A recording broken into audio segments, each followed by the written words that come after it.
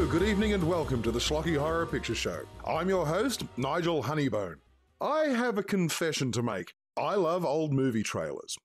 I'm not talking the 1930s Universal movies here, I mean the real stuff. Authentic exploitation, the science fiction horrors of the 50s and 60s.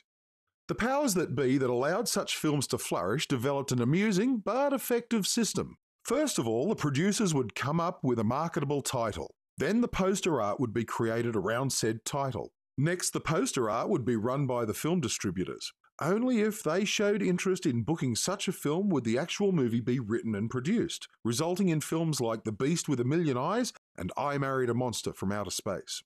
Of course, such titles are still being produced today, but now it's for camp value only, like Snakes on a Plane, Kids Go into the Woods, Kids Get Dead, or The Lights Have Gone Out, Let's Split Up.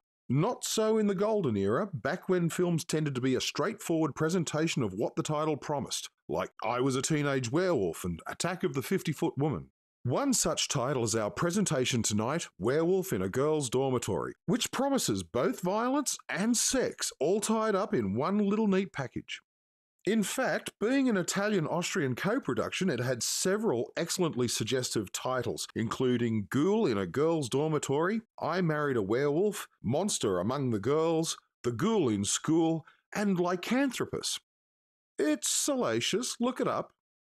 But the title it has tonight is Werewolf in a Girl's Dormitory. Let's see if it lives up to its name.